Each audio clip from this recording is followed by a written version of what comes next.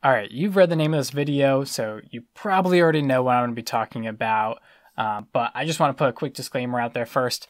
In no way, shape, or form do I want this video to come across as if I'm trying to speak negatively about Russ. I am a Russ fan. In fact, I'm wearing a Will Lowry shirt, but I'm wearing the there's really a wolf pants right now. All right. Just in case if you don't believe me. Oh, okay, I shouldn't be. I'm not that flexible. but well, it's the other way. Fucking hell, man.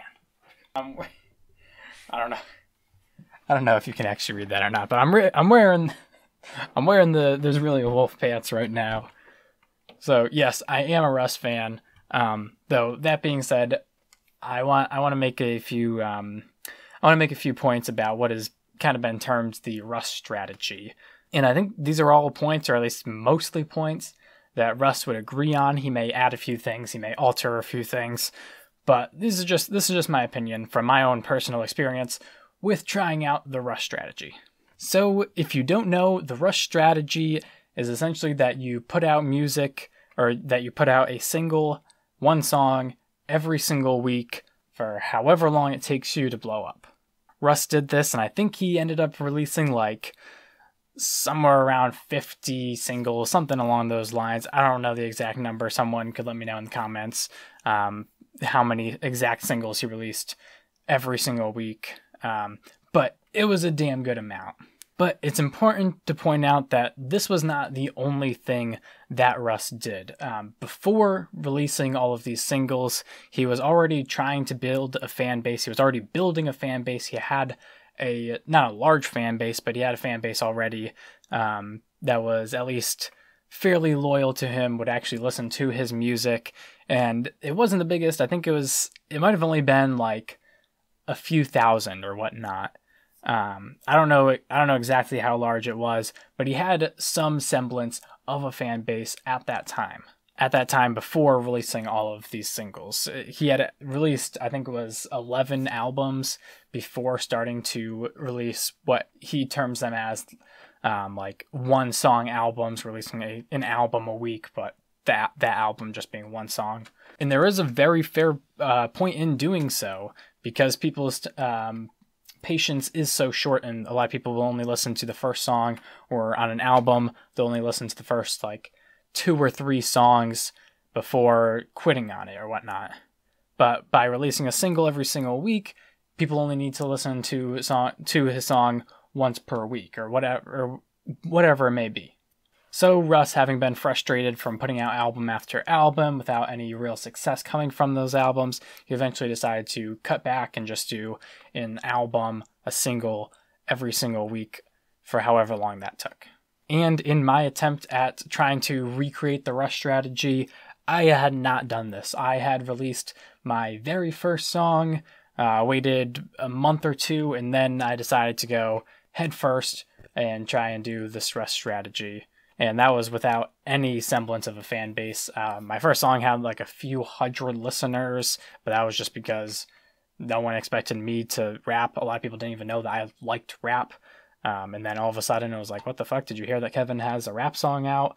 And so a lot of people that I knew flocked to that song, told other people. And yeah, but then that wasn't actually building a fan base. That was just people were kind of interested to see what I did on that one song. And then that did not continue over a few months later when I did try and implement the Russ strategy.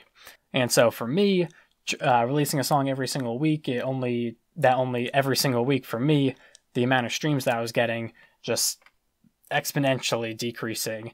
And towards the end, with the last, 5 or 6 songs or whatnot, I was getting like 3 views, and that was essentially it. Also, the amount of subscribers that I had at that time was essentially 0. It was just some friends that I knew, and then also, I don't know, I feel like every time you post a song on SoundCloud, for whatever reason, a bot will follow you, and then they'll unfollow you in a week or whatever. Stupid stuff like that. That was all I got out of it. So essentially, I got absolutely nothing out of that.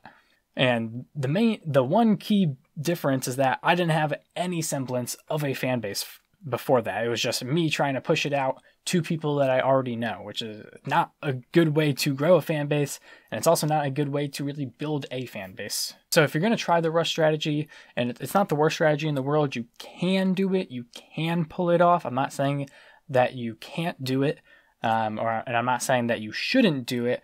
I'm just saying that you might not want to do it, or there's some things that you should probably, some suggestions that you may want to listen to before you go balls deep in this this very difficult thing to do. It is a very difficult thing to put out music so consistently, so often.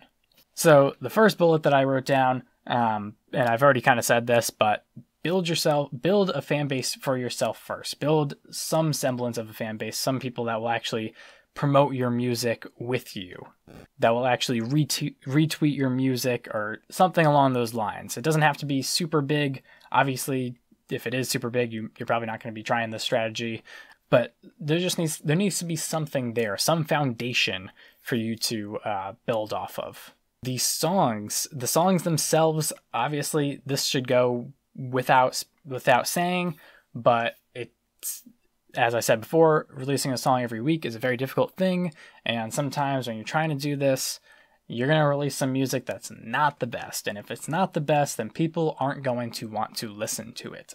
That should go without saying, and honestly, it's something I didn't quite really listen to myself. A lot of the songs that I was putting out during this time, they were not very good, and when you're releasing not very good songs over and over again, people are going to be less inclined to come back and listen to that next song. Beyond that, in the way that you present the song to people, you want that to come across professionally. Russ, his cover art may not be the most out there, the most creative, but it's simple, it's nice, it looks nice, it's very presentable, it's easy to recreate, so he doesn't keep getting like stumped on having to create this new fantastic artwork every single week. Very easy artwork to adhere to each song.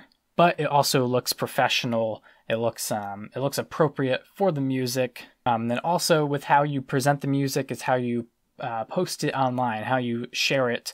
Obviously, you're going to upload the music to SoundCloud, to YouTube, to wherever you're putting this music. But the way that you share it on social media, the way that you share it on Twitter, on Instagram, you want that to also obviously look professional. You don't want to come across as if you're just spamming everyone. You're just constantly telling them to go listen to my song, go listen to my song now, go listen to this song, to that song. And if your Instagram feed, if every single post on your Instagram feed is just the same style cover art or the same unprofessional cover art, it's not going to go over well. Another thing, I already mentioned that creating music or releasing music every single week and quality music every single week is very difficult.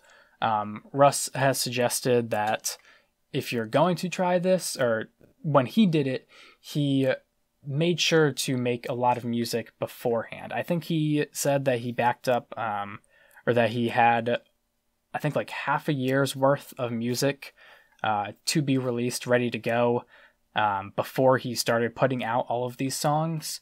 And that way, if something happens, he doesn't have to worry about missing an upload or whatnot. He has a lot of songs that he can release whenever he really wants to, whenever he needed to. So he had like 30 songs or whatever already ready to go by the time he started putting out music, which was another thing that I did not do.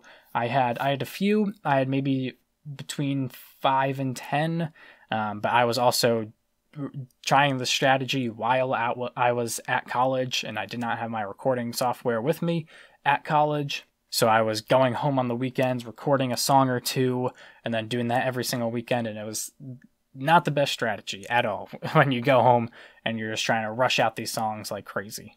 So yeah, back up these songs if you are going to try and do this. Back up quality songs if you're going to try to do this. And perhaps most importantly, well, I guess most importantly is the songs actually being quality, but second most importantly, I guess, is to make sure that you actually promote these songs. If you're just uploading music every single week to SoundCloud, it's not going to go anywhere. It's just existing.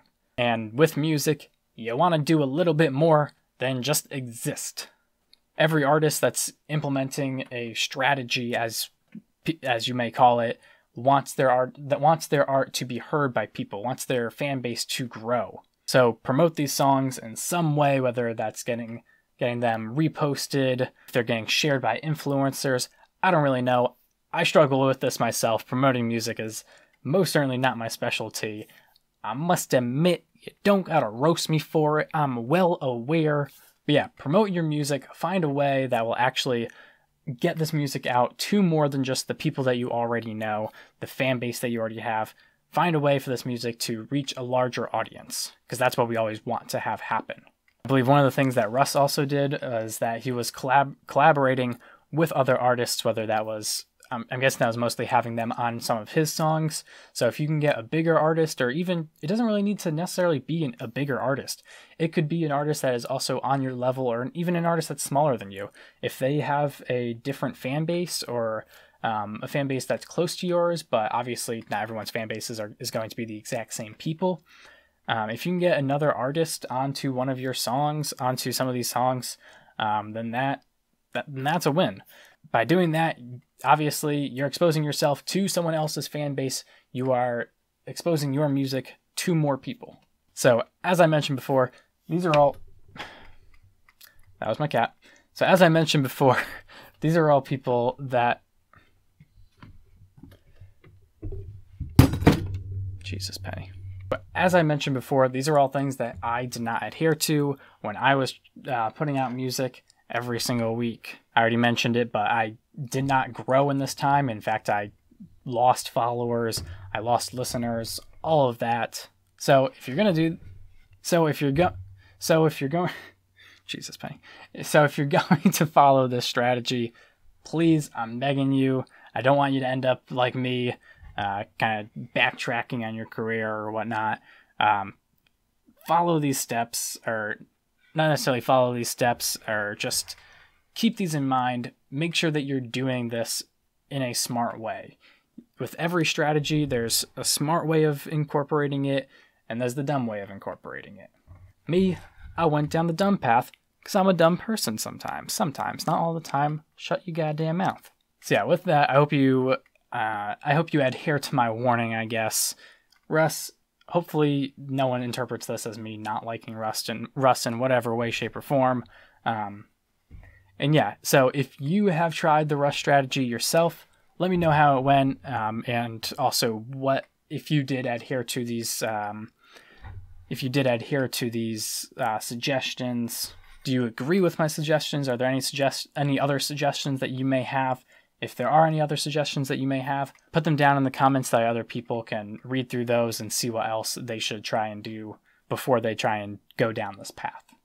With that, thank you all very much for watching. Don't forget to like, comment, and subscribe, and welcome to the crew.